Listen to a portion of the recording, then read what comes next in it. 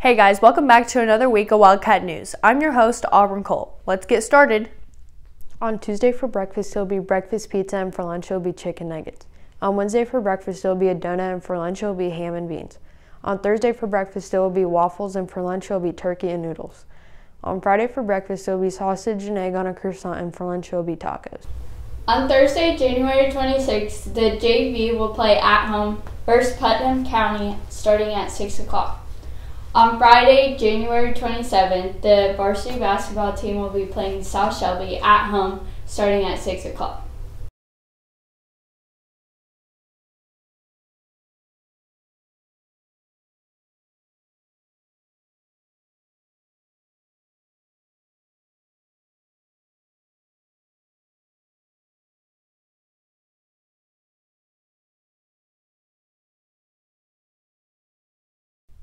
Thanks, news crew. I hope you all have a great week and go Wildcats. We'll see you next time.